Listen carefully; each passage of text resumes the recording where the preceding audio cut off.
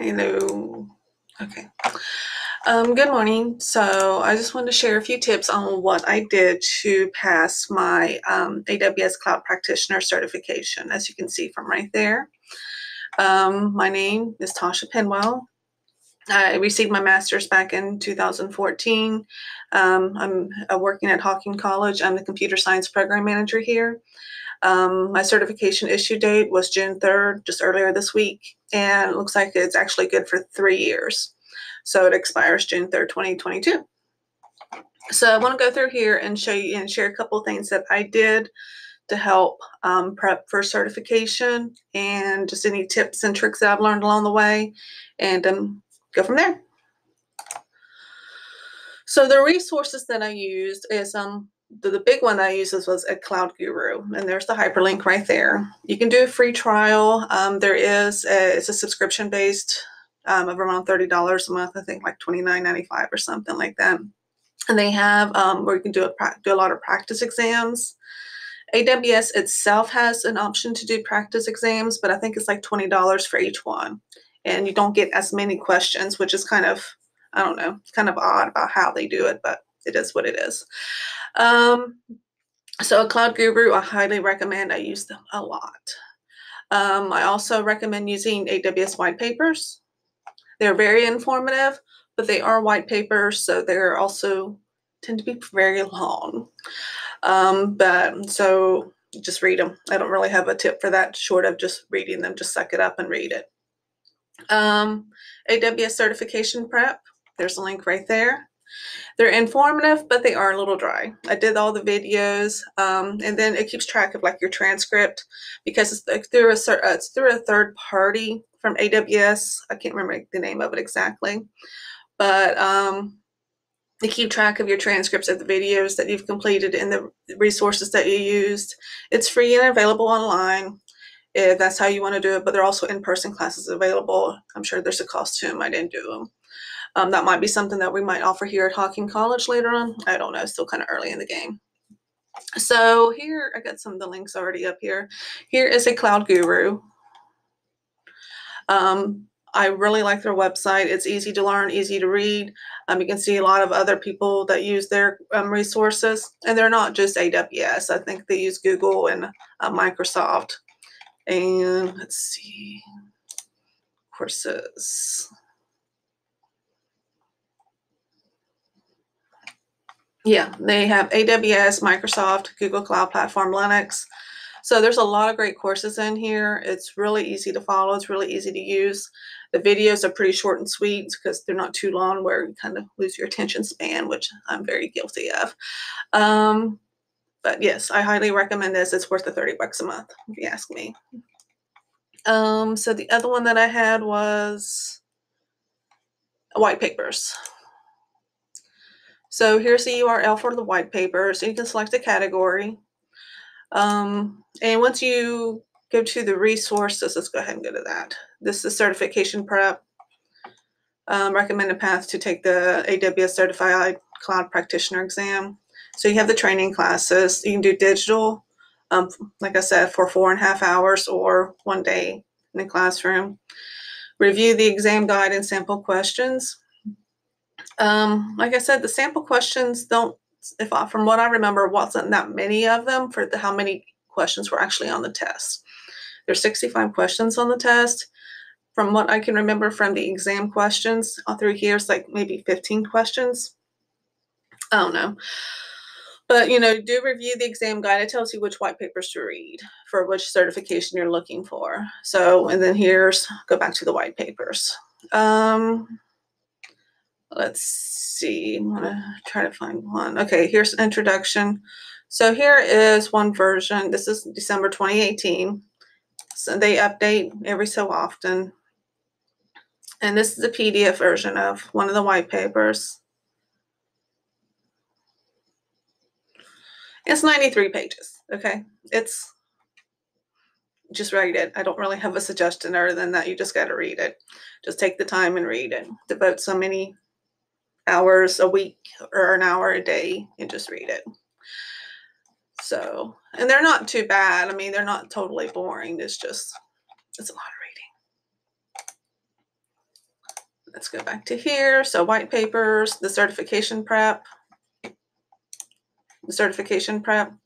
Like the videos are a little dry, the digital online, not gonna lie, they kind of are. Like I said, they're free and available online, and in-person classes are available. I didn't do that, but that might be something that we might be offering here at Hocking College, to be determined on that. Study tips. This is my biggest one, is make your own flashcards. I'm big on, the act of writing. It helps with the understanding and the retention in your brain of just going through the motion of writing it in a way that you understand.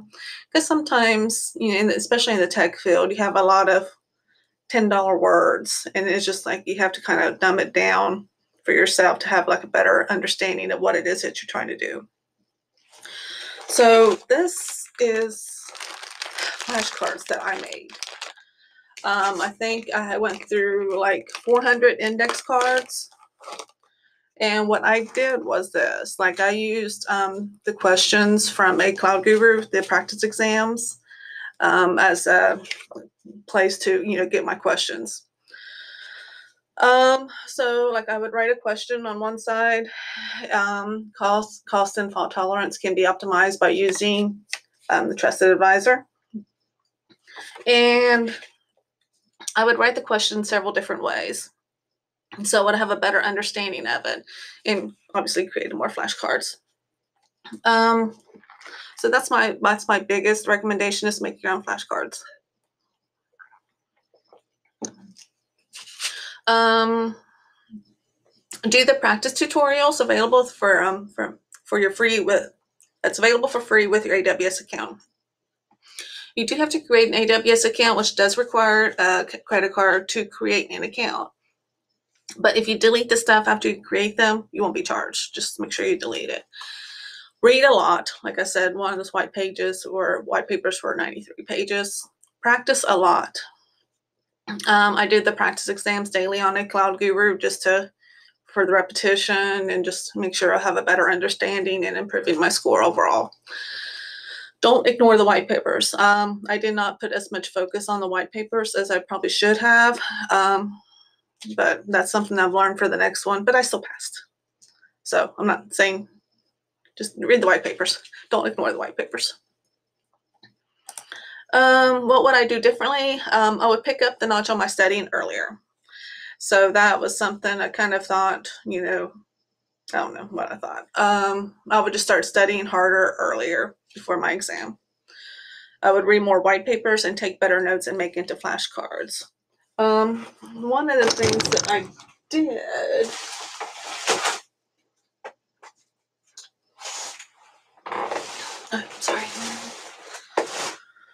was actually just, a single subject notebook and make notes as I'm watching the videos, tutorial videos on A Cloud Guru, going through the practice exam questions. I would just make notes, and then that's when I would transfer it into flashcards. So it was repetitive writing, which takes obviously longer, but it helps encode it in your brain a lot better. Do more online tutorials. I could have done those more. Not as much as I think A Cloud Guru is a great resource. I think I probably relied a little bit too heavily on them because it was like already there. I didn't have to, dive into it too deep. They were great, but I should have taken advantage of the AWS resources more, which they did recommend. I just, time was an issue, and it seemed like the best choice. So I'm really glad I still did the A Cloud Guru, but I could have done better on utilizing the other AWS resources. Other tips and resources, Exam Pro. If you just Google Exam Pro, it'll take you to something like an examination service, exam test prep thing for OBGYN. So that's the actual URL for Exam Pro. Actually found it through a blog that I was reading, and I contacted the CEO through LinkedIn. I like it. I just only found out about it about a week before my exam last week when I was in Chicago, and I just didn't get around to using it. I just kept using the resources I was already doing. But as I prep for my next certification, I'm going to look at this a little bit more.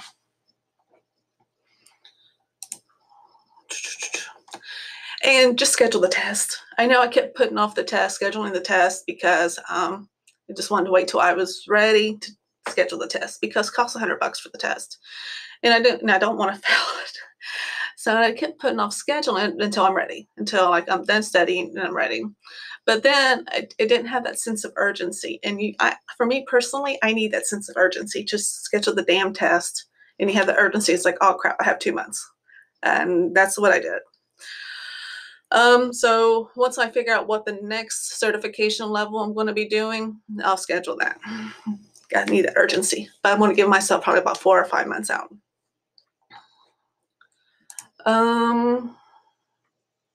What's next? So associate level of certification to choose from. Those are the 3 different certifications. Last I saw anyways, it might have changed. Let's see. I'll look these up.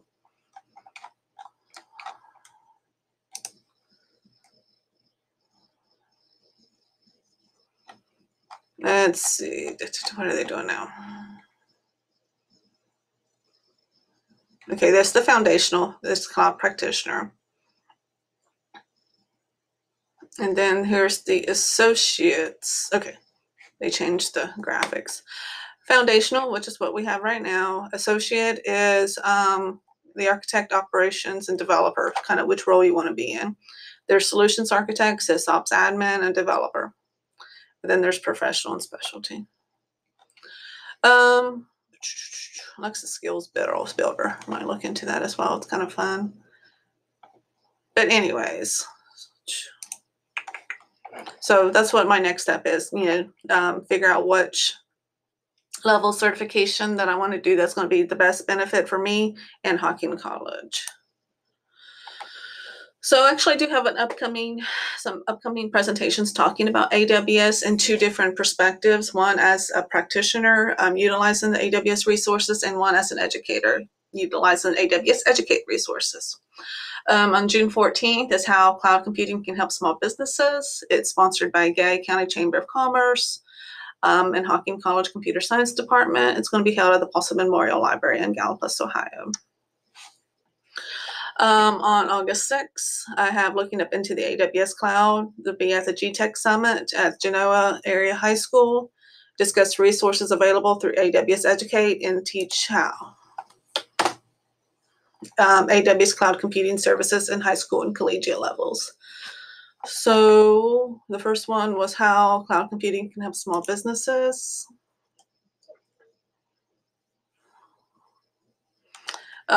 There's the page to that, and I'll include this link and some other links that I've talked about in the comment section or note section of the video. Yeah. The GTech Summit that I mentioned is in August.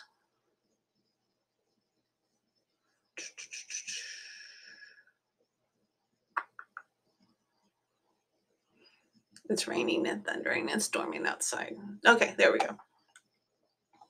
So that's a GTech Summit. Presenters. Let's see if I'm on there. Haven't looked.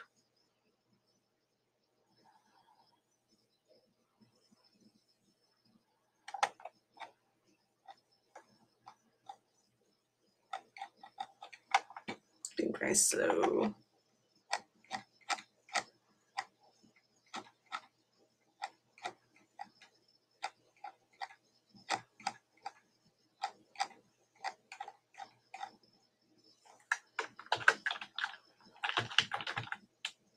Yeah, that didn't work. It's in there. It's embedded in there, so I can't do a search.